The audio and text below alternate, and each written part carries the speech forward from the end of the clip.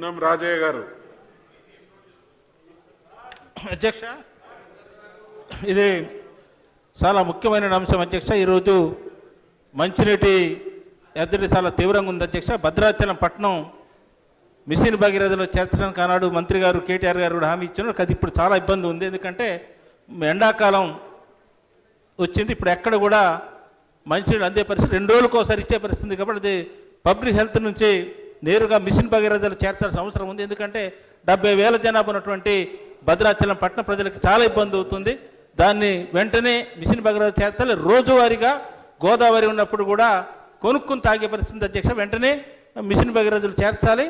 దానికి మంచినీళ్ళు సక్రమంగా ఎండాకాలంలో తీర్చాల్సిన అవసరం ఉంది. అట్లనే గ్రామీణ ప్రాంతాల్లో గిరిజన గ్రామాల్లో చాలా తీవ్రమైన ఎద్దడి ఉంది అధ్యక్ష. ఎందుకంటే అధ్యక్ష తమరు జిల్లా భూపాలపల్లి జిల్లా వెంకటాపురం మండలం వెళ్ళారు అధ్యక్ష. మనం రోతట్టు గ్రామాలైనటువంటి తిప్పాపురం, సీతారాంపురం గ్రామాలకు వెళ్తే అసలు మంచినీళ్ళు వచ్చే పరిస్థితి అధ్యక్ష.